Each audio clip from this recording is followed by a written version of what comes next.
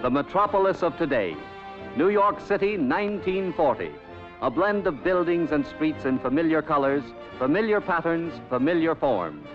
Here are the materials we have used for years, architectural forms to which we are accustomed, life as we know it and live it today. Our camera sweeps the horizon, turning in the direction of a new world that symbolizes man's dreams, prophecies, hopes, and aspirations. In the distance, we see it, shining white in the sunlight, with its giant Trilon and perisphere rising to the sky, to silently voice the peaceful projections of mankind. The New York World's Fair of 1940. So vast is this second edition of the world's greatest fair that you and I could spend 2 weeks in just walking through all the exhibits without pausing to examine them in detail. But let us skim the surface for a few moments, feel some of its excitement, color, and human interest, see some of its new marvels revealed for the first time, and examine in some detail one of its most beautiful buildings. Here, literally, is the greatest show on earth, this year bigger and better than ever, and through these gates come visitors from all over the world. Crowds, they're what make a fair a fair. And here on Flushing Meadows is everything a crowd loves. Bands, gay flags, picturesque costumes and folk dances, color and movement, and never a dull moment. The 1940 World's Fair is dedicated to the twin ideals of peace and freedom. Probably no figure symbolizes these ideals better than that of George Washington. It wouldn't be a World's Fair without the participation of other countries. Here are the exhibits of many nations, displayed in a haven of peace. Visitors may step into these buildings and view foreign art, industry, craftsmanship, and culture, pridefully contrived and beautifully displayed. The United States government, in its own beautiful building, gives an account of its stewardship, and the states have their own displays, dramatizing their attractions, their products, their history, and their progress. On every side is the beautiful and the strange. Man-made waterfalls designed as an integral part of buildings, thundering in an incredible cascade, fountains leaping and dancing in the sun, flowers and lovely landscaping, unsuspected angles and vistas, a paradise for the camera fan. There's so much to see and wonder at, now and then we simply have to stop for rest and refreshment. Ah, that's an idea. Even in the midst of all these wonders, Mrs. Elmer and the children must have their ice cream cones. For the real key to what the future holds for us, look to the exhibits of industry and trade. For here are the forms and patterns of the new day, the fascinating new materials that are being introduced, the advances in technology, the things that will affect the way we dress, eat, work, play, travel, and live. Here are the advances in metals and plastics, the drama of progress in electricity, gas, oil, rubber, glass, the new materials for the building of homes, the new in-home furnishings and housekeeping, the improvements in communication and transportation, the authentic forecasts of life as we will come to know it. In the transportation zone, visitors find one of the most beautiful, certainly one of the most dynamic, and according to attendance records, one of the most popular industrial buildings in the fair, the Ford Exposition Building. Newly designed for 1940, the Ford building, together with its gardens, covers 7 acres. It is strikingly modern in design and full of action. To the left of the front entrance is a huge statue of the mythical god Mercury, symbolizing fleet, effortless travel. The main entrance hall is a symphony in color and a fascinating introduction to what follows.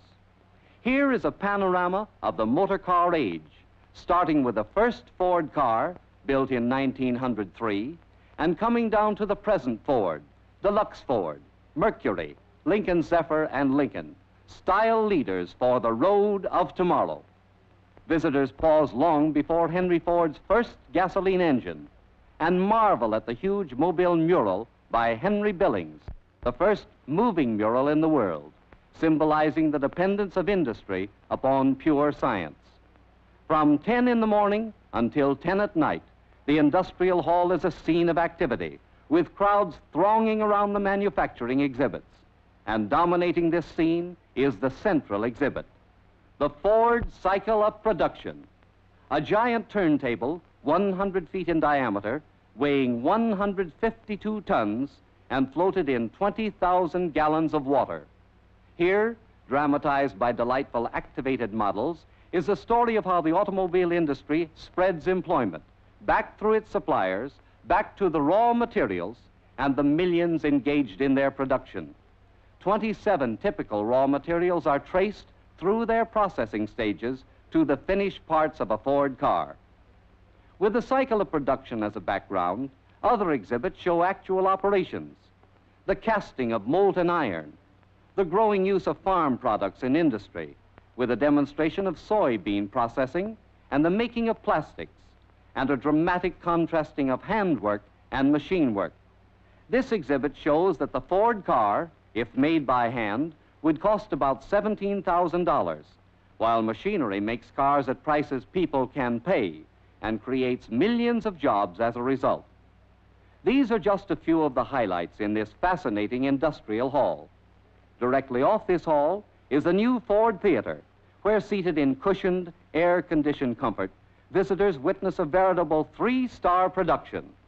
A ballet fantasy called 1,000 Times Nay, in which a talking horse takes the feature comedy role.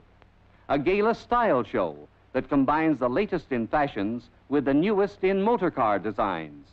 And a full-length Technicolor motion picture titled Symphony in F, wherein the figures of the cycle of production come to life and tell an interesting tale. From the industrial hall, visitors stream into the garden court and onto the loading platform for a thrilling ride on the road of tomorrow, a dream highway of the future built as a part of the Ford Exposition Building.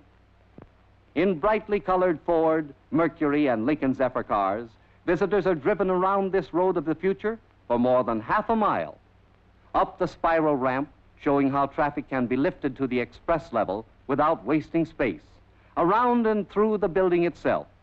The Ford building is on the highest point of land in the fairgrounds, and the view of the fair from the road is one of the best. No cross traffic, complete separation of opposing streams of traffic. The road of tomorrow. In the landscape garden court, visitors are invited to rest and relax and listen to the music of the New World Ensemble under the direction of the famous composer Ferdy Grofé. Using the latest type of electronic instruments, Mr. Grofé creates novel and interesting musical effects. Throughout every foot of this colorful, dramatic, and beautiful 1940 New York World's Fair, we find inspiration for new ideas and the grounds for renewed faith in the future. Inspiration and faith that are truly needed by every individual today. And it wouldn't be a World's Fair without an amusement section. On the Great White Way, there's fun for young and old. Here are new ways to enjoy yourself, new 1940 thrills and excitements. Here's a parachute jump, not for daredevils, but for all of us to try. Music, games, excitement. Some walk and some ride. Everybody buys souvenirs, and everybody eats, whether it's a packaged lunch or a full meal in one of the many restaurants. And when the day gives way to night, the pageant of beauty starts all over again in a different way. For the march of science has brought new brilliance in lighting, new panoramas of color to delight the eye. And then, of course, the fireworks, beauty, action, color, drama, the greatest show on earth, the 1940 World's Fair.